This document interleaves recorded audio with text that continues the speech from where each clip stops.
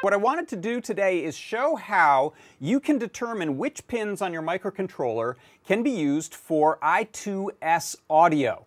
So we have a couple of different products that use I2S audio standard. It's a really high quality audio standard that allows you to send digital to an amplifier, which can then send out beautiful, full, rich sound. And when you use these, you may need to do some juggling around of which pins you're using for what, because not every combination of pins can be used to do I2S audio. You have a bit clock pin, a word select pin, and a data pin, and you're not going to usually see those on the typical pinouts for a microcontroller.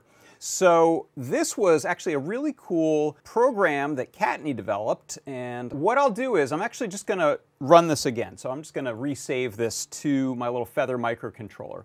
And now what it's going through and doing is testing different sets of 3 pins to see if it will allow those to work as combinations of those 3 pins that you need for I2S.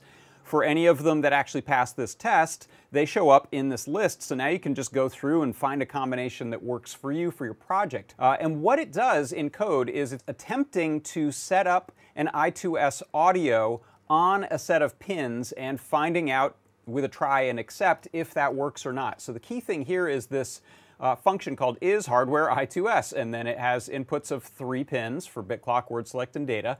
Then it goes through and tries pins that are available on the microcontroller, and then it gives you this nice list here. So now you can go through and find a set that works for you. I like to go to some of the digital pins here, some early ones, let's say, okay, D4, D5 and A0, that's a nice little set that I could use. And that is how you can find out which pins on your microcontroller are going to be able to be used in CircuitPython with I2S audio. And that is your CircuitPython Parsec.